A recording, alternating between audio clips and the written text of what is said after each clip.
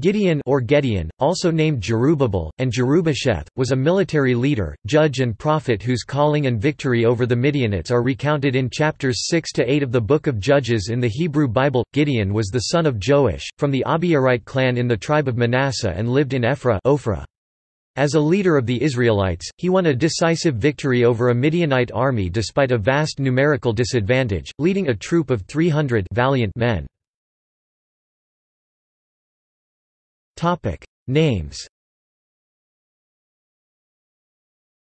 The 19th-century Strong's Concordance derives the name Jerubbaal from Baal will contend, in accordance with the folk etymology given in Judges chapter 6 verse 32.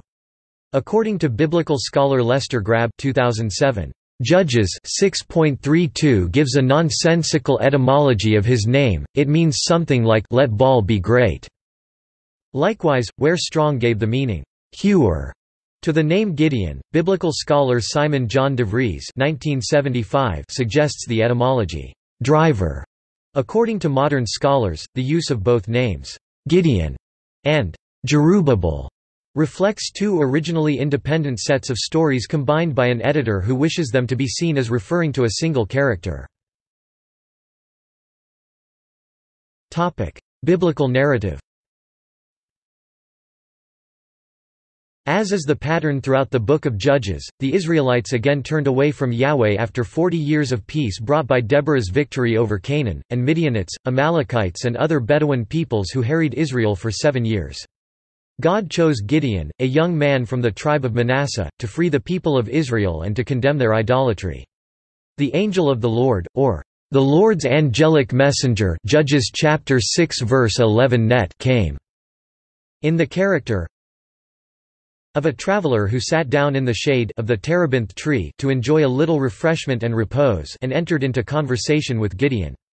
The narrative has echoes of the meeting between Abraham and the visitors who came to him in the terebinth trees of Mamre and promised Abraham and Sarah, in their old age, that they would have a son. Genesis chapter 18 verses 1–15.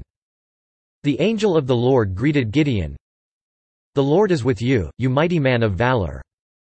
Gideon requested proof of God's will by 3 miracles, firstly a sign from the angel of the Lord, in which the angel appeared to Gideon and caused fire to shoot up out of a rock, Judges chapter 6 verses 11–22, and then 2 signs involving a fleece, performed on consecutive nights and the exact opposite of each other, Judges chapter 6 verses 36–40. On God's instruction, Gideon destroyed the town's altar to Baal and the symbol of the goddess Asherah beside it, receiving the B-name of Jerubbaal from his father. Therefore on that day Joash called him Jerubbaal, saying, Let Baal plead against him, because he hath thrown down his altar. He went on to send out messengers to gather together men from the tribes of Asher, Zebulun, and Naphtali, as well as his own tribe of Manasseh, in order to meet an armed force of the people of Midian and the Amalek that had crossed the Jordan River, and they encamped at the well of Harod in the valley of Jezreel. But God informed Gideon that the men he had gathered were too many. With so many men, there would be reason for the Israelites to claim the victory as their own instead of acknowledging that God had saved them. God first instructed Gideon to send home those men who were afraid. Gideon invited any man who wanted to leave, to do so. 22,000 men returned home and 10,000 remained. Yet with the number, God told Gideon they were still too many and instructed him to bring them to the water. All those who lap the water with their tongues, as a dog laps, you shall put to one side, all those who kneel down to drink, putting their hands to their mouths, you shall put to the other side. The number of those that lapped was 300, but all the rest of the troops knelt down to drink water. Then the Lord said to Gideon, With the 300 that lapped I will deliver you, and give the Midianites into your hand. Let all the others go to their homes. Judges 7–4–7. Night attack. During the night, God instructed Gideon to approach the Midianite camp. There, Gideon overheard a Midianite man tell a friend of a dream in which, "A loaf of barley bread tumbled into the camp of Midian." Judges chapter 7 verse 13, causing their tent or camp to collapse. This was interpreted as meaning that God had given the Midianites over to Gideon. Gideon returned to the Israelite camp and gave each of his men a trumpet shofar and a clay jar with a torch hidden inside. Divided into 3 companies, Gideon and his 300 men marched on the enemy camp. He instructed them to blow the trumpet, give a battle cry and light torches, simulating an attack by a large force. As they did so, the Midianite army fled. Judges chapter 7 verses 17 to 22. Gideon sent messengers ahead into Israel calling for the Ephraimites to pursue the retreating Midianites and two of their leaders, Oreb and Zeb. Gideon and the 300 pursued Zebah and Zalmunna, the two Midianite kings. When he had asked for provisions in his pursuit, the men of Succoth and Peniel refused and taunted Gideon. After capturing the two kings, Gideon punished the men of Succoth, and pulled down the tower of Peniel, killing all the men there. Gideon invited his eldest son, Jether, to slay Zebah and Zalmunna, but being still young at the time, he did not have the confidence to carry out his father's request, so Zebah and Zalmunna called on Gideon to perform the deed himself. Gideon then killed Zebah and Zalmunna as justice for the death of his brothers. Judges chapter 8 verses 19 to 21. The Israelites invited Gideon to become their king and to found a dynasty, but he refused, telling them that only God was their ruler. Judges chapter 8 verses 22 to 23. G. A. Cook, writing in the Cambridge Bible for Schools and Colleges, notes the discontinuity between Ephraimite anger towards Gideon shown in Judges chapter 8 verses 1 to 3 and the proposition of kingship over all Israel, and therefore concludes that these verses appear to come from a secondary source. Gideon went on to make an ephod out of the gold won in battle, which eventually caused the whole of Israel to turn away from God yet again. Gideon had 70 sons from the many women he took as wives. He also had a Shechemite concubine who bore him a son whom he named Abimelech, which means, "My father is king." Judges chapter 8 verse 31. There was peace in Israel for 40 years during the life of Gideon. As soon as Gideon died of old age, the Israelites again turned to worship the false god Baal-berith and ignored the family of Gideon. Judges chapter 8 verse 33. Topic: Textual history. In the early 20th century, the text of Judges chapters 6 to 8 was regarded by the critical school as a composite narrative, combining Jahwist, Elohist and Deuteronomic sources, with further interpolations and editorial comments of the Second Temple period.